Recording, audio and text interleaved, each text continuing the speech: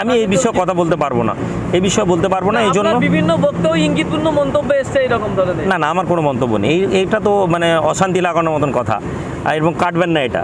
আমি কখনো কারো বিরুদ্ধে কথা বলি না, এটা আমার একটা পারিবারিক শিক্ষা।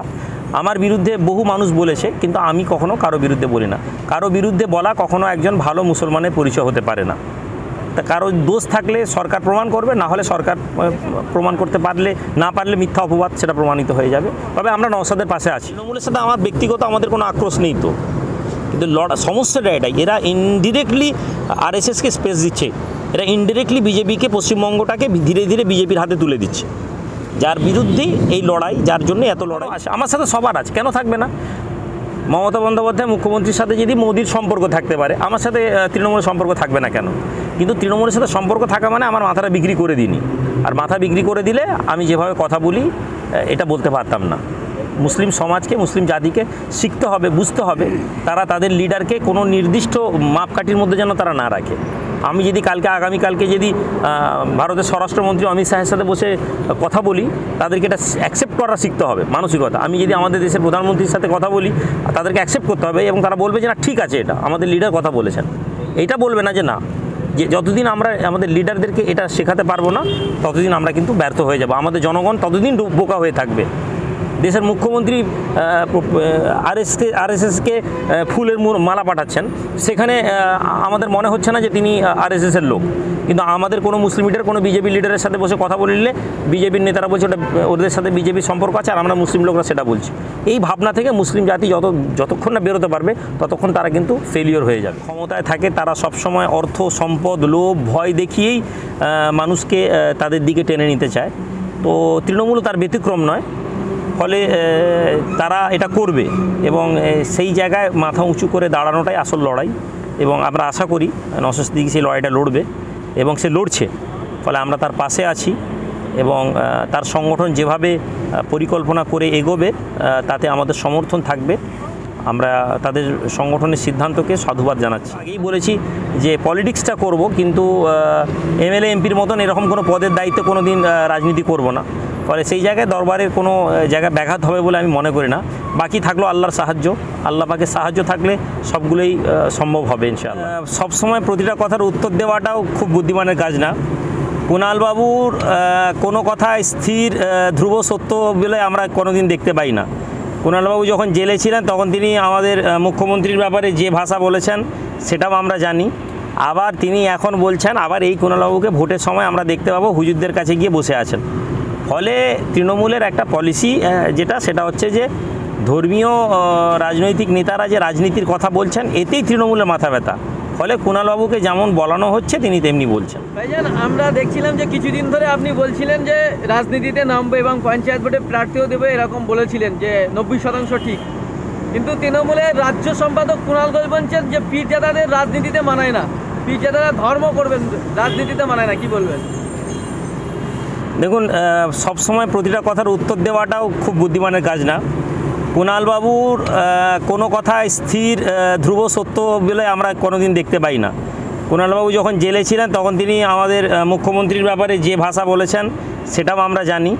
আবার তিনি এখন বলছেন, আবার এই কুণালবাবুকে ভোটের সময় আমরা দেখতে পাবো হুজুরদের কাছে গিয়ে বসে আছেন।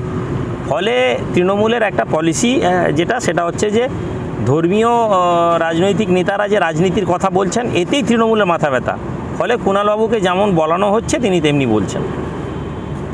তৃণমূলের একজন মহিলা কাউন্সিলর, আপনারই এলাকার একজন কাউন্সিলর, অনেকদিন আগেও যেহেতু কথাটা বলেছিলেন যে আপনি নাকি বিজেপিকে সুবিধা খাইয়ে দেওয়ার জন্য, সংখ্যালঘু ভোট ভাগ করার জন্য রাজনীতিতে আসছেন, সত্যি কি তাই? এটা অনেক পুরনো কথা, আর আমি এই বিষয়ে বলবো না। ওনার সাথে আমার ব্যক্তিগতভাবে কথা হয়েছে, ফলে এই পুরনো বিষয়টা আমি নতুন করে তুলতে চাইছি না। কারণ প্রত্যেকের একটা অভিব্যক্তি করার রাইট আছে। আবার পরে সেটা যদি কোনো জায়গায় একটা মিউচুয়াল হয়ে যায় বা কোনো জায়গায় ভুল বোঝাবুঝি দূর হয়ে যায়, সেটা হবে, ঠিক আছে, এটা অসুবিধা নেই। ভাঙড়ের বিধায়ক একজন পীরজাদা এমএলএ হওয়ার পরে বিভিন্ন কারণে তাকে জেলে থাকতে হচ্ছে। আপনিও একজন পীরজাদা, তো এইটার পরে কি আপনার মনে ভয় আসছে যে রাজনীতি করবেন বলছেন নাকি? না, দেখুন, আমার বক্তব্য যে আমি যেদিন রাজনীতি করব, আমি আমার পীরজাদা আইডেন্টিটি নিয়ে রাজনীতি করব না। কারণ আমি মনে করি যে পীরজাদার আইডেন্টিটি নিয়ে রাজনীতি করলে সেটা আমার জন্য সমস্যার কারণ হবে, এবং এটা কখনোই উচিত হবে না যে কোনো বিশেষ একটা কালার নিয়ে সমস্ত মানুষের জন্য রাজনীতি করব। ফলে আমি রাজনীতি যখন করিনি, আমি যখন সংগঠনও করি, তখনও আমি পীরজাদার সিম্প্যাথি নিয়ে বা পীরজাদার আইডেন্টিটি নিয়ে এগুলো করিনি। ফলে আগামীতে রাজনীতি করলেও সে একই ব্যাপার। আমরা একজন মানুষ হিসাবে, একজন ভারতীয় হিসাবে, একজন বাঙালি হিসাবেই আমি রাজনীতি করব, এটাই আমার ধারণা এবং এটাই হবে।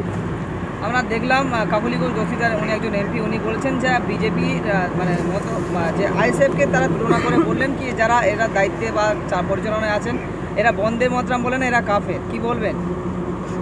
কাফেরের মুখ থেকে কাফের বেরোচ্ছে তো ভালো কথা, এ তো সেরকমই হলো উল্টা চোর কোতোয়াল ডাটে।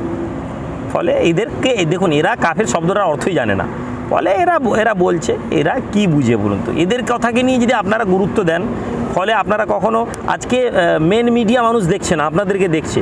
ফলে আপনাদের নিজেদের লেভেলকে নিজেদের গুরুত্বকে বাড়াতে হবে। এই রকম ধরনের সামান্য কথাগুলোকে আপনারা বললে আপনাদের লেভেলের মিডিয়ার লেভেল কমে যাবে। এখন লক্ষ লক্ষ মানুষ আপনাদেরকে দেখে, তারা জানে যে আপনারা নিউজ দিচ্ছেন। ফলে এইরকম মহিলাদের বক্তব্য যদি দেন, তাহলে কিন্তু আবার আপনারাও ওয়ান টাইপ অফ গদি মিডিয়া হয়ে যাবেন। ফলে এদের কথাকে গুরুত্ব দেওয়ার দরকার নেই। আপনার ভক্তদের কথাই আপনি দরবারের পীর, রাজপথের বীর। সত্যি কি আপনি দরবার ছেড়ে দরবার সামলে রাজনীতি সামলাতে পারবেন, সময় দিতে পারবেন? এটা সময় বলবে। দরবার ছেড়ে প্রায় 12 বছর মানব সেবা করছি, সংগঠন করছি। ফলে ইনশাআল্লাহ দরবারের জায়গাটাতে কোনো সমস্যা হয়নি, এবং আইমা করে ভারতবর্ষ সহ পশ্চিমবঙ্গের বিভিন্ন রাজ্য সহ ভারতবর্ষের কাজ করেছি, এবং ভারতবর্ষের বাইরে গিয়েও কাজ করার চেষ্টা করেছি। ফলে ইনশাআল্লাহ সময় হলে বোঝা যাবে। এবং আমি তো আগেই বলেছি যে পলিটিক্সটা করব, কিন্তু এমএলএ এমপির মতন এরকম কোনো পদের দায়িত্বে কোনো দিন রাজনীতি করব না। ফলে সেই জায়গায় দরবারের কোনো জায়গায় ব্যাঘাত হবে বলে আমি মনে করি না। বাকি থাকলো আল্লাহর সাহায্য, আল্লাহ পাকের সাহায্য থাকলে সবগুলোই সম্ভব হবে ইনশাআল্লাহ। আইএসএফ বিধায়ক নওশাদ সিদ্দিকী বলছেন তাই সে এখন জেলে আছে, তার সেখানে চাপ দেওয়া হচ্ছে দল পরিবর্তনের জন্য। এই বিষয়টা নিয়ে কি বলবেন? এটা দেখুন, এটা রাজনীতির একটা অংশ। যারা ক্ষমতায় থাকে তারা সবসময় অর্থ, সম্পদ, লোভ, ভয় দেখিয়েই মানুষকে তাদের দিকে টেনে নিতে চায়। তো তৃণমূল তার ব্যতিক্রম নয়। ফলে তারা এটা করবে, এবং সেই জায়গায় মাথা উঁচু করে দাঁড়ানোটাই আসল লড়াই। এবং আমরা আশা করি নওশাদ সিদ্দিকী সেই লড়াইটা লড়বে, এবং সে লড়ছে। ফলে আমরা তার পাশে আছি, এবং তার সংগঠন যেভাবে পরিকল্পনা করে এগোবে তাতে আমাদের সমর্থন থাকবে। আমরা তাদের সংগঠনের সিদ্ধান্তকে সাধুবাদ জানাচ্ছি। আপনারা ঘোষণা দিয়েছেন কি আপকামিং পঞ্চায়েত ইলেকশনে আপনারা মানে প্রার্থী দাঁড় করাবেন, এটা নিয়ে অন্যান্য যে সমস্ত রাজনৈতিক দল আছেন তাদের সঙ্গে কি কোনো রকম পরিকল্পনা করছেন? না, দেখুন, আমরা অ্যাকচুয়ালি ঘুরিয়ে ফিরিয়ে এই মুহূর্তে ভোট পলিটিক্স বা আমাদের কি স্ট্র্যাটেজি আছে সেগুলো আমরা ডিসকাস করতে পারবো না। তো এটুকুন আমরা মনে করছি যে তৃণমূলকে হারাতে গিয়ে রাষ্ট্রশক্তির যারা সাম্প্রদায়িক রাজনৈতিক দল, তাদের বাদ দিয়ে আমরা যে কাউকে সঙ্গে নিয়ে চলতে পারি, বা আমরা তাদের সাথে চলবো, এরকম আমাদের একটা পরিকল্পনা আছে। আপনি আপনাদের যে সংগঠন আইমা, অল ইন্ডিয়া মাইনরিটি অ্যাসোসিয়েশনের অন্যতম কথা হচ্ছে অরাজনৈতিকভাবে রাজনৈতিক ক্ষমতায়ন, এটা কিভাবে সম্ভব? এটা যখন হবে তখন দেখতে পাবেন। অলরেডি অরাজনৈতিকভাবে আমরা রাজনীতিতে নিয়ন্ত্রণ শুরু করে দিয়েছি 2016-17 থেকে। যারা জানে সেটা তারা জানে। ফলে হয়ে গেলে তখন বাস্তবায়নটা হলে দেখতে পাবেন। একটু চোখ কান খুলে রাখুন, দেখবেন হয়ে যাবে। নওশাদ সিদ্দিকীর বিরুদ্ধে অভিযোগ উঠেছে যে কোনো রাজনৈতিক দল বা প্রভাবশালী নেতাদের সঙ্গে কথোপকথন হয়েছে এবং কোটি কোটি টাকার লেনদেন। আমি এই বিষয়ে কথা বলতে পারবো না, এই বিষয়ে বলতে পারবো না। এই জন্য বিভিন্ন বক্তব্য ইঙ্গিতপূর্ণ মন্তব্য এসছে এরকম ধরনের। না, আমার কোনো মন্তব্য নেই। এইটা তো মানে অশান্তি লাগানোর মতন কথা, এবং কাটবেন না এটা। আমি কখনো কারো বিরুদ্ধে কথা বলি না, এটা আমার একটা পারিবারিক শিক্ষা। আমার বিরুদ্ধে বহু মানুষ বলেছে, কিন্তু আমি কখনো কারো বিরুদ্ধে বলি না। কারো বিরুদ্ধে বলা কখনো একজন ভালো মুসলমানের পরিচয় হতে পারে না। তা কারো দোষ থাকলে সরকার প্রমাণ করবে, না হলে সরকার প্রমাণ করতে পারলে, না পারলে মিথ্যা অপবাদ সেটা প্রমাণিত হয়ে যাবে। তবে আমরা নওশাদের পাশে আছি। এই পূর্বে আমরা বিভিন্ন সময় শুনেছিলাম শাসক দল তৃণমূলের সামনে আপনার গভীর সম্পর্ক আছে, এখনও আছে। আমার সাথে সবার আছে, কেন থাকবে না? মমতা বন্দ্যোপাধ্যায় মুখ্যমন্ত্রীর সাথে যদি মোদির সম্পর্ক থাকতে পারে, আমার সাথে তৃণমূলের সম্পর্ক থাকবে না কেন? কিন্তু তৃণমূলের সাথে সম্পর্ক থাকা মানে আমার মাথাটা বিক্রি করে দিইনি। আর মাথা বিক্রি করে দিলে আমি যেভাবে কথা বলি এটা বলতে পারতাম না। মুসলিম সমাজকে, মুসলিম জাতিকে শিখতে হবে, বুঝতে হবে, তারা তাদের লিডারকে কোনো নির্দিষ্ট মাপকাঠির মধ্যে যেন তারা না রাখে। আমি যদি আগামীকালকে যদি ভারতের স্বরাষ্ট্রমন্ত্রী অমিত শাহের সাথে বসে কথা বলি, তাদেরকে এটা অ্যাকসেপ্ট করা শিখতে হবে মানসিকতা। আমি যদি আমাদের দেশের প্রধানমন্ত্রীর সাথে কথা বলি, তাদেরকে অ্যাকসেপ্ট করতে হবে এবং তারা বলবে যে না ঠিক আছে, এটা আমাদের লিডার কথা বলেছেন। এইটা বলবে না যে না, যে যতদিন আমরা আমাদের লিডারদেরকে এটা শেখাতে পারবো না, ততদিন আমরা কিন্তু ব্যর্থ হয়ে যাব। আমাদের জনগণ ততদিন বোকা হয়ে থাকবে। দেশের মুখ্যমন্ত্রী আরএসএসকে ফুলের মালা পাঠাচ্ছেন, সেখানে আমাদের মনে হচ্ছে না যে তিনি আরএসএসের লোক। কিন্তু আমাদের কোনো মুসলিম লিডার কোনো বিজেপি লিডারের সাথে বসে কথা বললে বিজেপির নেতারা বলছে ওটা ওদের সাথে বিজেপির সম্পর্ক আছে, আর আমরা মুসলিম লোকরা সেটা বলছি। এই ভাবনা থেকে মুসলিম জাতি যতক্ষণ না বেরোতে পারবে, ততক্ষণ তারা কিন্তু ফেলিওর হয়ে যাবে। আমরা দেখছি একদিকে যখন আপনাদের মতো যারা রাজনীতি করতে আসছেন তাদেরকে বিজেপির দালাল বলে দেওয়া হচ্ছে, অথচ আমরা দেখছি রাজ্যের শাসক দলের মদতে আরএসএসের মতো একটা যাদের সন্ত্রাসী সংগঠন বলে আখ্যা দেওয়া হয়েছে, সেই সংগঠন কলকাতার শহীদ মিনারে প্রকাশ্যে সভা করছে, এবং সেই বিষয়টা কি বলবেন? এই জন্যই লড়াই। তৃণমূলের সাথে আমার ব্যক্তিগত আমাদের কোনো আক্রোশ নেই তো, কিন্তু সমস্যাটা এটাই, এরা ইনডিরেক্টলি আরএসএসকে স্পেস দিচ্ছে, এরা ইনডিরেক্টলি বিজেপিকে, পশ্চিমবঙ্গটাকে ধীরে ধীরে বিজেপির হাতে তুলে দিচ্ছে, যার বিরুদ্ধেই এই লড়াই, যার জন্য এত লড়াই করবো। রাত 1টা বেজে গেছে, আমি আবার অনেক দূর যাবো। Thank you.